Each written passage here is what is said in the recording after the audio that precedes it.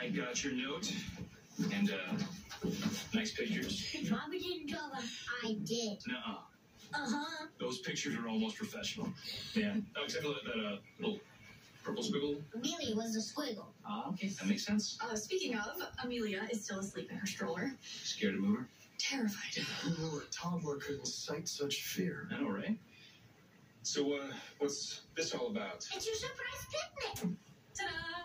Marby and I set it all up. Yeah, that's amazing. Thank you so much. Do you like it? I love it. You gonna stay or? No.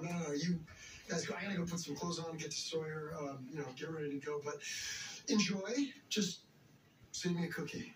I make some milk. Fair enough. Good luck. Thanks. I could use all the luck I could get.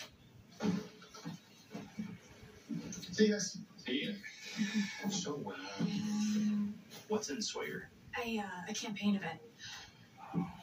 So it begins. Yeah, I feel bad. Drew's worried that no one will show up. Mommy, come see the minnows at the lake. Excuse me, I'm being summoned. How could you resist? Minnows. No way. I don't believe you. Look. I was wrong. You were right. Those are 100% minnows. Oh, yeah. What? Hey, this is Michael Corinthos. I'm gonna need a favor. Please tell me I'm overreacting. I can't. Perez Hilton says, speaking of bumps, congratulations. And what does Christina say? Not, oh, it isn't mine. I'm the surrogate for my sister. Or I'll tell my sister you said so. The baby is hers. No. Christina says thank you, and that it's a part of their lives they would like to keep private. Their lives. Christina and Blaze, this perfect couple committed to each other and the baby Christina's carrying. So I'm not crazy. Christina just claimed our child on live television. Can you call me from wherever you're going?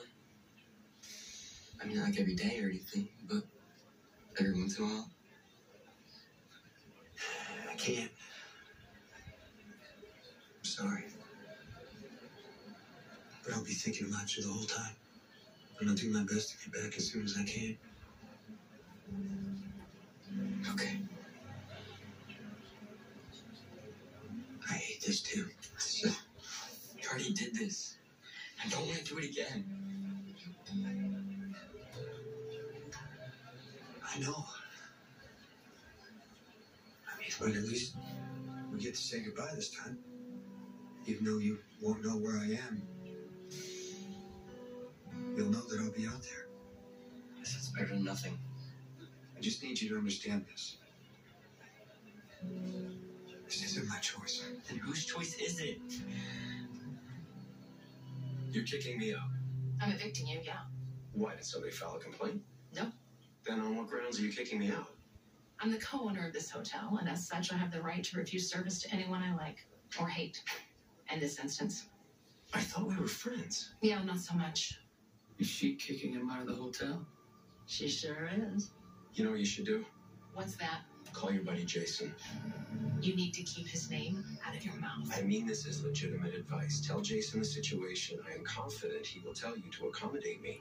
You don't speak for Jason. You would be surprised. As of this moment, Agent Cates, you have no leverage over Jason. None. Zero. I don't know what that means. Yes, you do. You think you can charge me with RICO violations? Prove that I'm some big, bad mob boss? Well, here I am, Agent Cates. Come and get me.